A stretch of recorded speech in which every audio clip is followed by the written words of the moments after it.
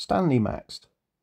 Stanley Maxted was born in Folkestone, Kent on the 21st of August 1895. Maxted emigrated to Canada after he was taken into care in 1906. That was after his parents divorced. Boarded with a prominent dentist, Maxted was able to win 2 scholarships and was a good sportsman in his school and university years. Stanley only managed 1 year of his forestry studies at Toronto University, but World War I was looming and he enlisted in the Canadian Expeditionary Force. In 1915, Max was assigned to Eaton's machine gun battery. He was promoted to corporal before he was shipped out to England.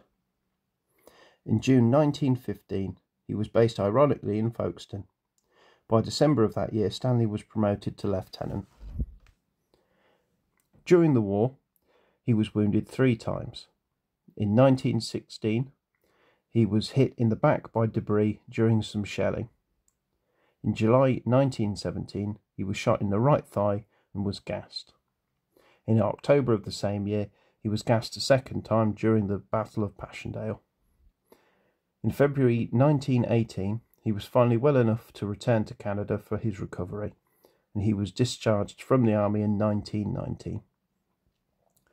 After living in the US, working in a steel mill, before returning to Canada, where he worked selling lumber.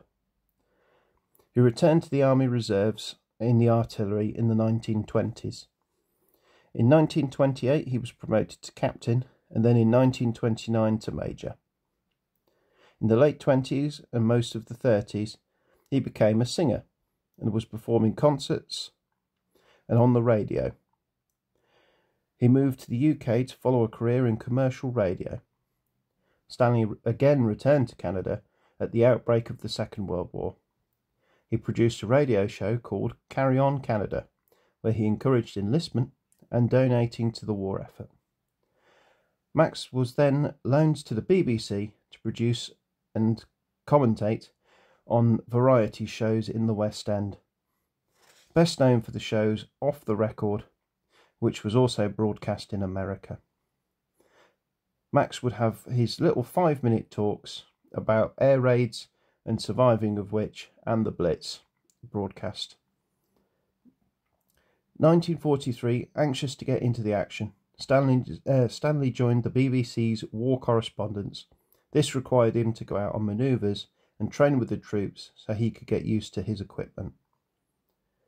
June 1944, Stanley was aboard HMS Sidmouth, where he broadcast one of the first reports of D-Day. During Market Garden, Stanley was given a seat in a glider carrying supplies, along with other journalists. Max would send dispatches and reports about the battle daily, staying in amongst the fighting for the whole battle until he was evacuated with the rest of the paratroopers on the 25th of September. Stanley returned to Canada in November 1944, telling his story widely across the country. Stanley returned then again to England in March. He landed as part of Operation Varsity with the 6th Airborne Division. He recounted his experiences of Varsity in a Maclean's article called I Crossed the Rhine with the Glider Troop. In May 1945, Max passed through Canada on his way to the Pacific. He was one amongst the Americans who landed in Tokyo at the end of the war. He was aboard the USS Missouri to witness the Japanese representative sign the official surrender on the 2nd of September 1945.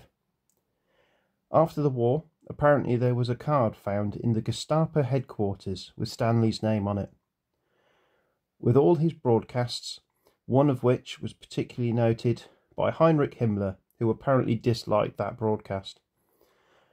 Back to Canada briefly in December of 1945 until 1946, where he went back to Holland to film Theirs is the Glory, a film about the Battle of Arnhem, which was filmed on location and amongst all the ruined houses. Laurence Olivier gave him his break in acting, casting him in Born Yesterday, a stage production in 1947. Stanley starred in various films, TV, including some radio productions as well. His lung problems he got from being gassed in the First World War never really got better, and Stanley passed away in London in 1963. In obituaries published in Canada and Britain, he was often referred to as the primary voice of Arnhem.